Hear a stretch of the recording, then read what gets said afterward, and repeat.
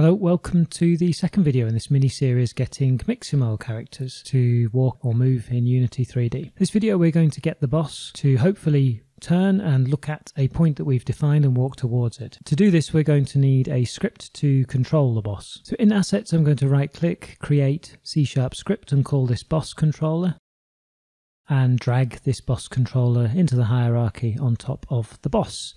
I'll just check in the inspector if I select the boss that the component of the script has been added, and it has. And one thing you'll notice that's on the boss is we've got a transform here, and this is going to be important for what's about to happen. So we'll start off by editing our script. I'll double click on boss controller. That brings up Visual Studio Code for me. I'm assuming in this video, like in the last one with making projects, that you have some kind of script editor available. Unity should have Visual Studio Code by default, I think. And to move our boss, we're going to need a couple of things. We're going to need a vector 3, so a 3D vector, because we're in 3D space, that we'll call target. And we're going to need a speed we want to move at, and we'll set this to 1.0. In the future, when we want to click around the plane and have the boss move towards wherever we've clicked, we're going to need to update our target again and again. So we'll write a function to do that, call, I don't know, set new target, and that can take in a vector 3 called new target. And inside here the first thing we can do is set our target to be equal to new target. And when we've done that, the other thing we need to do is when we set a new target is we need to rotate and look at that target. So we'll take our transform and call the look at function, which is available on the transform class, to look at our target. The last thing we need to do to actually be able to test this is set a target. So when we first start up, before the first frame, we'll set our boss a target to actually turn and look at. So we're going to call set new target with an argument of a new vector 3, and all that remains here is to set a target, and we'll use x and z plus 10 and leave y the same because we don't want to go up or down or anything like that. So here then we've set the current position plus 10 units in the x and the z direction and kept the y as it is. So back into Unity,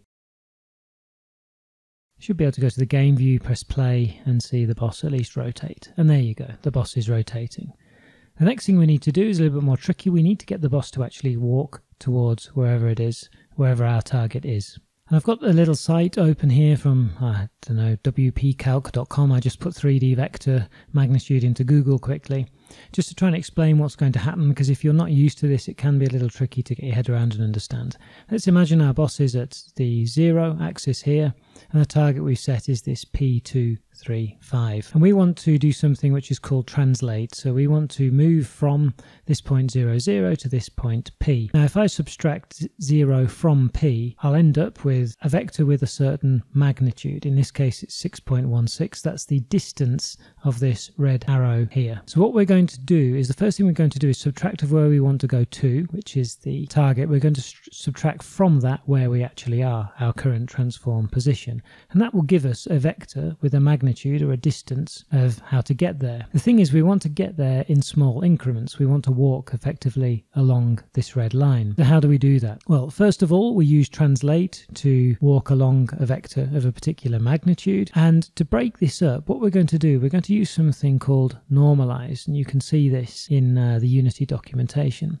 That takes a vector, keeps the same direction, but puts the length down to 1. So each time you use a normalize vector, you get the same direction, but instead of the line being, in this case, 6.16 units long, it'll become 1 unit long every time. And why is that important? Well, that's important because if I just go back to the script, when we call update once every frame. The time elapsed between each frame varies very, very slightly, and we want to maintain what looks like a constant speed. So what we're going to do is calculate our direction to our target using the subtraction we've seen.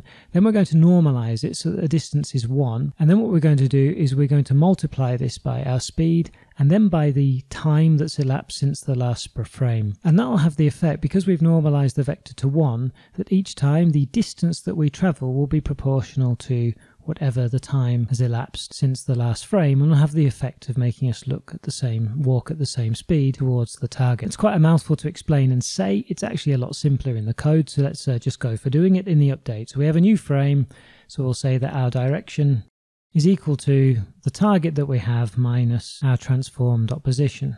And once we have that, we now need to do this translation. So transform.translate And inside here we need to give two arguments. One is where we're going to, and the other one is what space it's relative to, which will be the world. So we're going to go to the direction normalized, multiplied by the speed, and multiplied by the time delta since the last frame.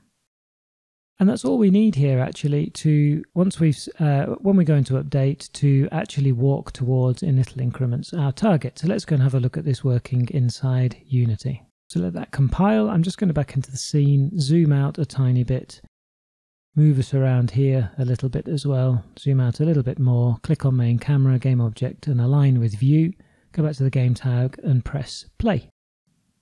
And we can see that we rotate and start walking off towards wherever our target might be. Now the speed looks slightly slow there. I'm just going to go back into the script and change this to 1.1. Back into Unity, let's play again. Okay, and that looks a little bit better. Good, so that's it then for this video. We've got to the stage now where we can see our character actually walking to a point that we've defined. In the next video, what we're going to do is click around this blue plane and actually get the character walking towards it. So thanks very much for watching. Hope that was sort of clear, and maybe see you in the next video.